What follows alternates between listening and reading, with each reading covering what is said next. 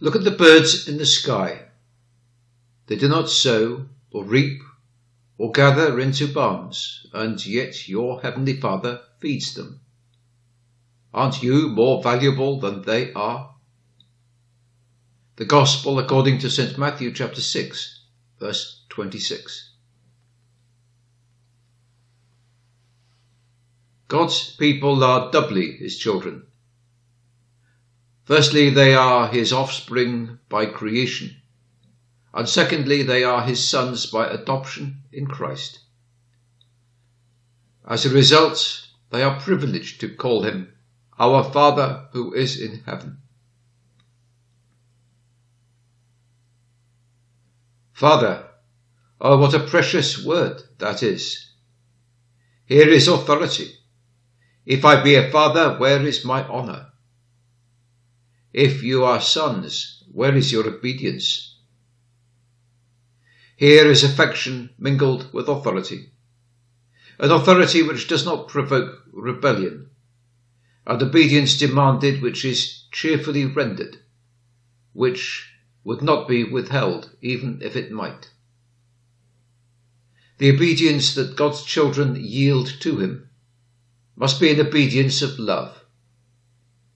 Do not go about the service of God like slaves for their taskmasters, but run in the way of his commands, because it is your Father's way and it is your joy to obey.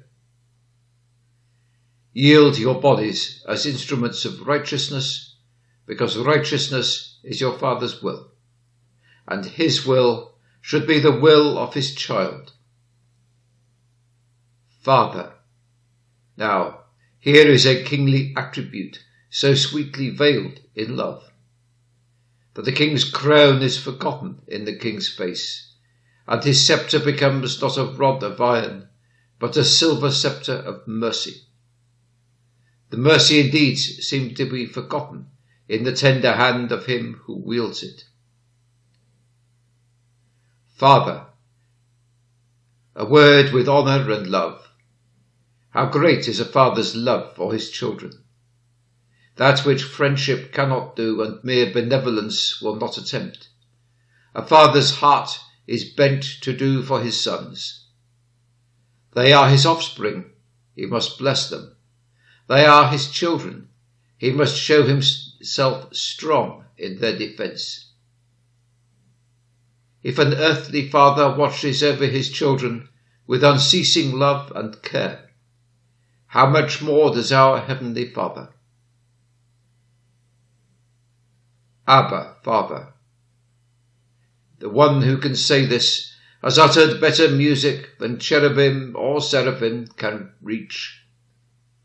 There is heaven in the depth of that word, Father.